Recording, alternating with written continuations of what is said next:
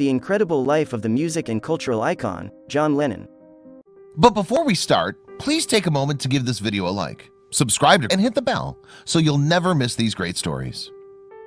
Born on October 9, 1940, John Lennon grew up to become one of the most influential individuals of his time. Best known as a founder and co-lead vocalist of the Beatles, he is renowned for his musical talent and prolific writing abilities, establishing the group as one of the greatest of all time. However, his life went far beyond strawberry fields and wanting to hold hands. He was an incredibly complex person that led a life of highs and lows just like any other person. Take a look to see what made John Lennon's life so interesting and how he became the cultural icon that he is today. John Lennon grew up in Liverpool, England under the guardianship of his aunt, Mary Elizabeth, Mimi, Smith. Ironically, Lennon's aunt Mimi had no interest in music, so it's unsurprising that she didn't believe her nephew could make a career out of it either. She even commented that the guitar's all right, John, but you'll never make a living out of it, something she repeatedly told him. Although he and his aunt had a loving relationship, they were at odds about Lennon's deep interest in music. Those close to Lennon knew that he loved the game of Monopoly. He would bring his personal set with him when traveling and would often host games in his hotel room or play while on airplanes. Supposedly, he was known for always standing up when he threw the dice and was obsessed with the Boardwalk and Park Place properties. So much, in fact, that he didn't care if he lost the game, as long as he had the two properties in his possession. On February 15, 1965, at the age of 24, John Lennon finally got his driver's license, making him the last of the Beatles to do so. Apparently, John was a horrendous driver according to those who ever drove in a car with him.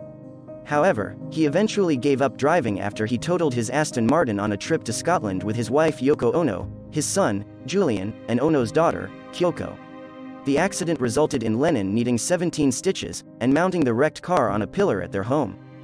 In 1957, Lennon met his first wife, Cynthia Powell, as students at the Liverpool College of Art. The two would begin dating, even though she was engaged. However, Lennon was known to be jealous and possessive of women, often threatening Powell with violence. He claimed that it wasn't until he met Yoko Ono that he began to treat women correctly. According to Lennon, "I used to be cruel to my woman, and physically, any woman. I was a hitter. I couldn't express myself and I hit. I fought men and I hit women. That is why I am always on about peace." In 1965, Lennon, along with the other member of the Beatles, were made members of the Most Excellent Order of the British Empire by Queen Elizabeth II. However, 4 years later, Lennon returned his medal as a form of protest. In a letter to the Queen, he wrote, "Your Majesty, I am returning my MBE as a protest against Britain's involvement in the Nigeria-Biafra thing, against our support of America in Vietnam and against Cold Turkey, slipping down the charts. With love, John Lennon." George Harrison was the first of the Beatles to go vegetarian, completely cutting out meat in his diet in 1965. Paul McCartney was the next to follow suit just a few years later. While Paul and George stopped eating meat for spiritual reasons, Ringo later did so out of necessity due to health concerns.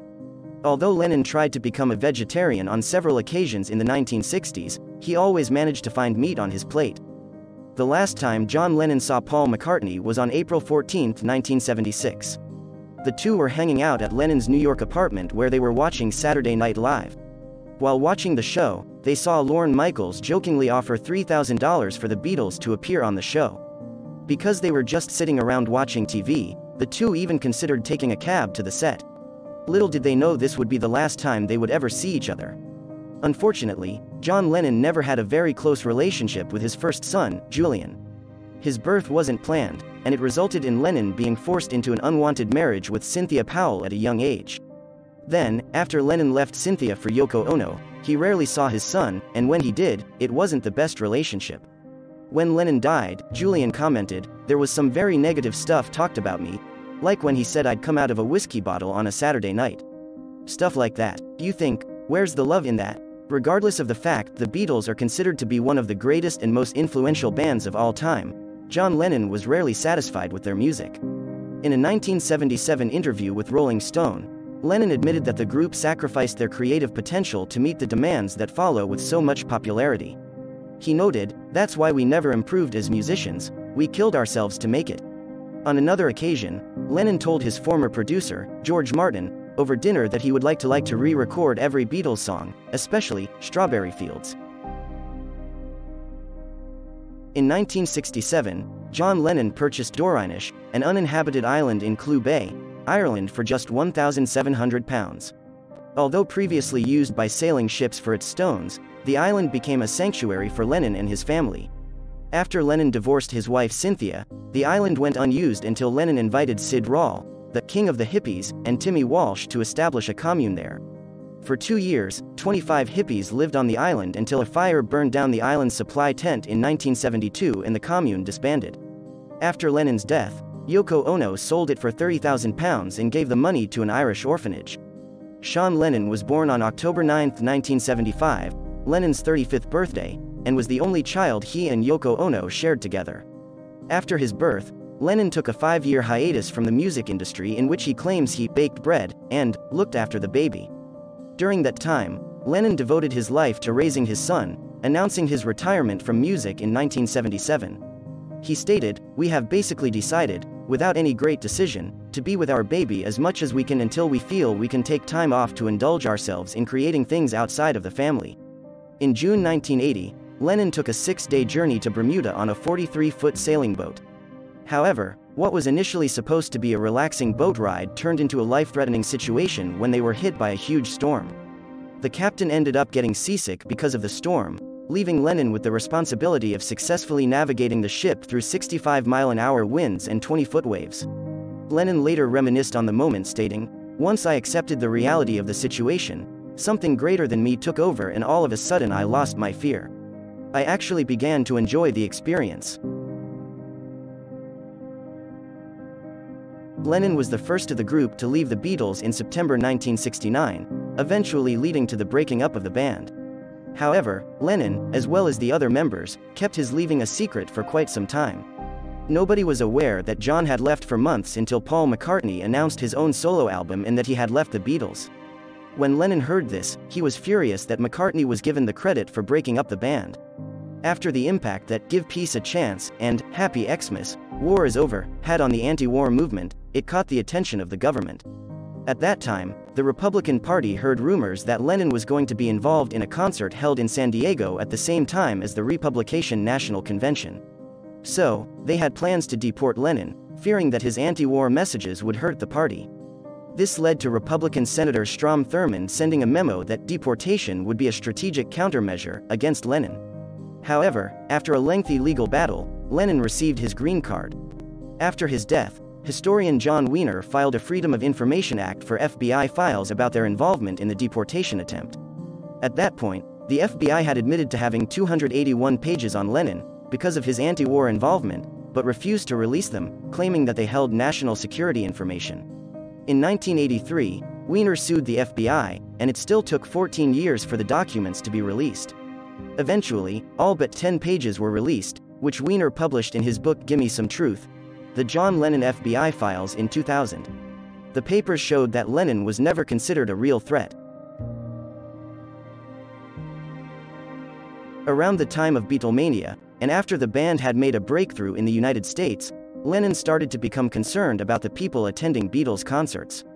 He was afraid that legitimate fans of the music wouldn't even be able to hear them perform over all of the noise and screaming from crazed fans. He also thought that the chaos of the concerts were beginning to affect the band's musicianship.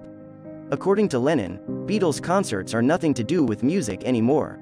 They're just bloody tribal rites. On August 23, 1974, John Lennon claimed that he saw a UFO. Talking to Andy Warhol's Interview magazine, he said that he was lying naked on his bed when he felt a sudden urge. He went on to state that, "There, as I turned my head, hovering over the next building, no more than 100 feet away was this thing with ordinary electric light bulbs flashing on and off around the bottom, one non-blinking red light on top." He called over his then-girlfriend May Peng, who claims to have seen the unidentified flying object as well. On December 8, 1980, the night of Lennon's death, an ABC television producer was being treated in the hospital for a motorcycle injury when Lennon was brought in. The producer caught wind of what was going on, including that Lennon was dead. So, he contacted his boss, Roone Arledge, who at the time was busy working as the executive producer for Monday Night Football. Yet, upon hearing the news, Arledge told sportscaster Howard Cosell and Frank Gifford to deliver the news immediately while on air.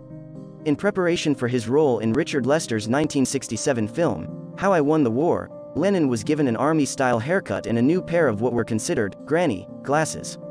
After receiving his haircut in the breakfast room at the bar of the Inheath Hotel in West Germany, his hair was even burned to prevent people from selling it. While the haircut was only for the movie, Lennon adopted his new look with the granny glasses, which went on to become one of his trademark accessories. On December 8, 1980, amateur photographer Paul Goresh snapped a picture of John Lennon signing a copy of his album Double Fantasy for Mark David Chapman, the man who would later assassinate him. Later that day, returning to his home at the Dakota in New York City after a recording session, Chapman gunned down Lennon. Yet, apparently that wasn't the last photo taken of Lennon. Supposedly, a photographer sneaked into the morgue before he was cremated and got a photograph of his body.